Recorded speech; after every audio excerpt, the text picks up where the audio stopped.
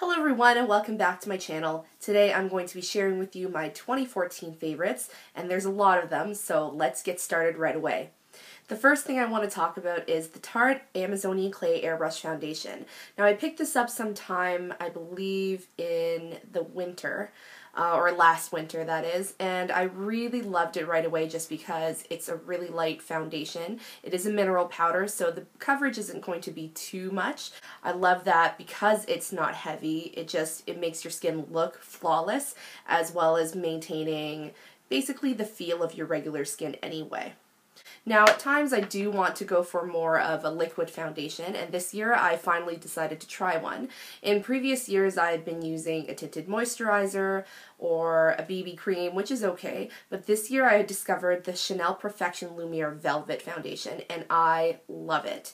Now, it is a little bit on the darker side for me now that it's becoming winter. I think I mentioned this in my last video, but I wear 40 beige, and this was basically my perfect summer color. Now that it's winter, my skin is getting a little bit lighter, so I'm definitely going to be switching back to the Tarte.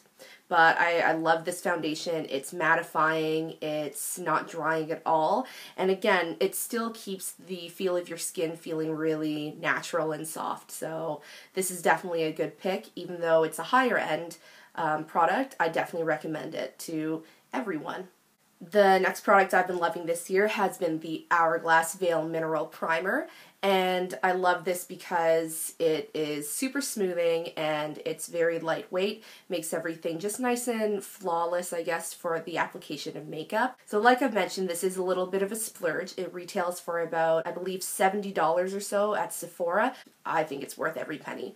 So Hourglass Veil Mineral Primer, definitely what I've been using every single day since I got it. Moving on to concealers. Now, I've been using the Bobbi Brown Corrector for over a year now, and I wear it in the shade Light Peach, and I really love using this underneath my eyes, just because it has a bit of that salmon tone, and therefore it neutralizes any darkness underneath the eyes. After I apply the Bobbi Brown Corrector, I follow up with the Bourjois Healthy Mix Concealer in Medium Radiance. So I've been alternating between the Bourjois and the NARS Concealer, and I do prefer the Bourjois on me, just because it just layers really well with the Bobbi Brown Corrector, and it still feels really smooth and not too cakey or heavy underneath the eyes, and I think because there's a little bit of more of a yellow undertone in this, then it definitely goes a lot better with my skin. It says it's a radiance and anti-fatigue concealer, and I basically use this underneath the eyes and then anywhere else that there's redness on my face. Yeah, it's definitely a good little concealer. You can find Bourjois here in Canada at Shoppers Drug Mart, so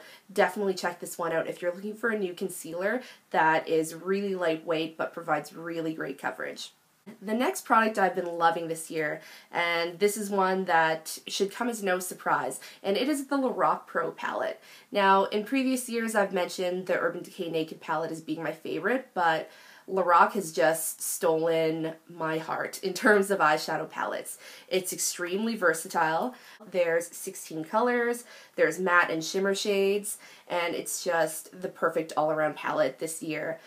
So this year I've transitioned out of using felt tip liquid liners and went for a brush tip liquid liner, and that's the Kat Von D Tattoo Liner in Trooper. Now I use this every single day because I do like to do the winged liner every single day because it basically makes me look more awake. But I love it because it's super precise, and so you can create really thick or thin lines with this.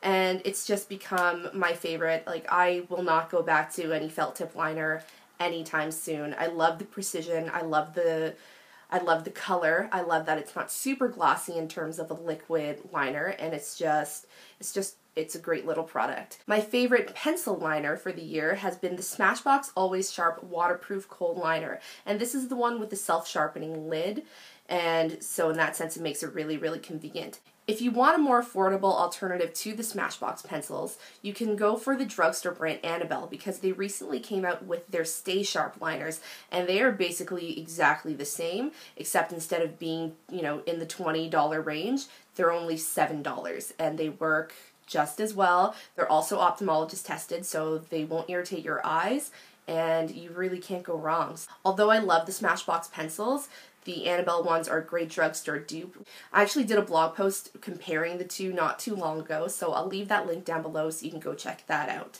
So the next thing I'm mentioning is the Lancôme Hypnose Waterproof Mascara. Now, you have to order this online here in Canada through the Sephora site because they don't sell the waterproof one in stores. Now, I love this because I have really stubborn Asian lashes, and my lashes will point straight down. So of course I have to curl them first, but then I use about 1 or 2 coats of the Hypnose Waterproof, and it just keeps my lashes up all day, and it doesn't smudge, and it just gives the perfect amount of volume. The next thing I'm going to mention is the Peau eyebrow pencil, and I've been using this for almost 2 years now. This was originally a recommendation from Ray of therayviewer.com or Rayview on YouTube. Peau is one of the only brands that carries a gray-black color, which is really great if you have naturally black or dark hair, and you find that sometimes that the brown tones in most other eyebrow pencils just runs a little bit too warm on you, which is the case for me. I used to use the Dior Universal Brow Styler because the lady at the counter said that it was universal and that it would look really good on everyone. However, when I looked at pictures from when I was using it, it looked really, really brown, and I maybe other people didn't notice it, but I definitely did, and I just wasn't happy with it. So when I heard about this or saw this on Ray, I thought that this was perfect, and I was able to find it at Holt Renfrew. Now, in the past, they were only available at the Bloor location, but now they've expanded, so Peau is now available at the Yorkdale store as well as Sherway. So it's definitely a little bit more easily accessible. Keep in mind though, 204 is extremely popular because it's one of the only ones available on the market. So if you have black hair like I do and you want a more natural looking brow pencil, then go pick up the 204 as soon as you can. The first time you buy it, it might be a little bit of a shock to your wallet just because you have to buy the holder as well as the cartridge separately, but then after that you just have to buy the refill cartridges, which run you about $28, which is pretty standard for an eyebrow pencil. Moving on to bronzers and highlights. Now, I love highlighters. They're my favorite thing to buy, I think other than lipstick, but we'll talk about that a little bit more later. But the one highlighter I've been using all year and loving is, of course, TheBalm's Mary Lou-manizer. Now, this is available at Rexall as well as online at nailpolishcanada.com. And it's just a really, really shimmery highlighter, so if you're heavy-handed, then definitely be careful, or else you'll end up looking like a glitter bomb, unless that's the look that you're going for, in which, no judgment, that's do you, boo-boo. But it's just great. It's a really good highlighter. It's super shimmery. When the sun hits you, when the light hits you, you just look radiant. So definitely a really, really good pick. The bronzer I've been using for most of the year has been the Tarte Amazonian Clay Waterproof Matte Bronzer. Now, this is the same one that I purchased maybe about 1.5 years to almost 2 years ago, and as you can see, it's definitely hit pan, and it just won't die yet. So I already have a backup of this ready to go, but this just keeps going, so I'll keep using it until it's gone. Now, moving on to blushes. I couldn't pick just one because I do love blushes as well. I basically love all makeup, so I don't know where I'm going with the whole I love this, I love this, I love it all. And the first one I want to talk about is another Tarte product, and this is the Tarte Amazonian Clay 12-Hour Blush, and this is in Natural Beauty. And this is the one that I wanted to show in my top 5 mid-range, but I picked up another one instead. But it's just a beautiful red-based color, and it just provides a really natural looking sort of flush, kind of like you just came in from shoveling the snow if you're in somewhere, or if you're somewhere that snows. But, you know, as you can see, I've used this a bunch, but you can still see the embossed design on it. You really don't need a lot of this product because it's so pigmented. It'll show up on your face really, really easily, so you won't go through it for a really, really long time. The next two blushes I'm going to talk about are sort of similar to each other, and I think that's why I like them. However, one is a little bit more shimmery and the other one is matte. And it's the MAC Mineralize Blush in Warm Soul, and then also the Laura Geller Sugar-Free Baked Blush in Boysenberry. Now, they're both baked formulas, and they sort of run, you know, Warm Soul looks a little bit warmer, as the name would imply, and Boysenberry looks a bit more pink, but both of them are actually really similar in the sense that they both look extremely natural in terms of that natural, like, pink sort of flush as opposed to a red sort of flush. But like I said, MAC is a bit more shimmery and the Laura Geller is matte, so depending on what kind of look I want to go for, these basically achieve the same effect. This one is a little bit, I would say, more peachy pink, and this one maybe is a little bit like rosier pink, but they both achieve the same effect. I'm just repeating myself now, so definitely these two are my two other blush picks of the year. Now, moving on to lipsticks. It was extremely hard for me to narrow down which lipsticks I've really loved this year, but most of them have been red. So any type of red lipstick I've generally loved. Anytime that I went to an event, I always wore the same one. Now, I hate mentioning limited edition products just because you can't really get them now and it's unfair, but just for the sake of the video, the one lipstick that I've been wearing a lot to events this year has been the Dior Diorific lipstick in Diorling. That's a lot of variations of Dior.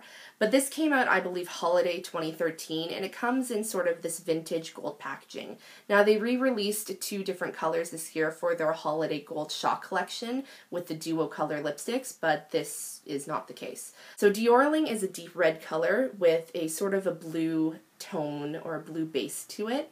And it was the one that they used in the holiday 2013 ad campaign, and it's just the perfect deep classic red. But like I said, it's not available, so sorry I had to show that. I'm sure you can find lots of variations and your perfect red. But another red that I actually recently picked up is the one I'm wearing, which is MAC's Russian Red, and I've been enjoying it so far, so don't be surprised if it's in my 2015 favorites. But yeah, any type of red lipstick I've generally been loving this year, so I'll probably do a blog post about that some other time. My favorite nude lipstick has been the Uemura Rouge Unlimited Supreme Matte Lipstick, and this is in the shade MBG942. It's basically your standard nude lipstick with a little bit of a pink lean to it, but it's not too bad. I actually usually wear this with a gloss over top anyway, so to keep it more nude, but with a little bit more of a peach lean. Usually matte lipsticks are drying, and I find that this is not the case with this. So if you're looking for a nice matte lipstick, then definitely give the Uemura ones a try, because I feel as though Uemura is a little bit underrated in terms of makeup. I know they're known for their lashes and their cleansing oils, but their lip products are actually quite nice, so definitely give them a go the next time you're out and about. So I don't really do much in terms of hair care, but the one thing that I use every single time I wash my hair, or after I wash my hair, is the Oribe Royal Blowout Styling Spray. Now this is great if you blow dry your hair because it helps shorten your drying time, as well as acts as a heat protectant, makes your hair shiny, and so on and so on. But this actually works really well even if you air dry your hair, because your hair will always just fall. I don't know, I think it just falls correctly. I generally let my hair air dry most of the time. I very rarely blow dry just because I don't have the time, or I just don't care. But this will make my hair look like I've actually blown it out. So Royal Blowout is a little bit on the pricier side in terms of a hair product. It is, I believe, around $50 Canadian, but it works like magic. So this is already my second bottle, and I love it. So if you're looking for a new hair care product and you don't really do too much to your hair, but you want to, I don't know, bring a little bit more pizzazz or life to it, then definitely give this one a go. The last thing I'm going to talk about is a perfume, and if you've watched my previous videos, you'll know that I'm not really a huge perfume person, but the one fragrance that I've been wearing consistently over I would say the last half of the year, to be fair, is the Calvin Klein Reveal perfume. To be fair, I did receive this in my goodie bag after the Reveal launch, so no, I did not pay for this. However, I'm not getting paid to say that I love it, so don't worry about that. I love the Calvin Klein Reveal fragrance because it's so different from all the other fragrances that are out on the market. Now that I've smelled this, everything else kind of smells the same. And even the Tory Burch perfume that I was sort of coveting over the last year, basically since it came out. When I first smelled it, I thought it was amazing. When I received it recently as a Sephora perk and I put it on, I didn't like it as much. And I think it's because I just got used to smelling different. I didn't want to smell fruity and I didn't want to smell floral. So the Reveal scent is more of a peppery scent, or it has notes of pepper in it. If you watch my late August favorite, I actually talk a little bit more about the perfume itself. So if you're looking for something different, Reveal is definitely a good way to go. It's sensual, it's peppery, it's different. It's not fruity or floral, it's not really musky, but there's nothing else like it. So this has definitely been my scent of choice for the year. So that's about it for my 2014 favorites. Thank you so much for watching this whole thing, and I think that's about it. Remember to like and subscribe if you enjoyed this video, and you can follow me on Twitter, you can follow me on Blog11, and I will see you next time. Bye!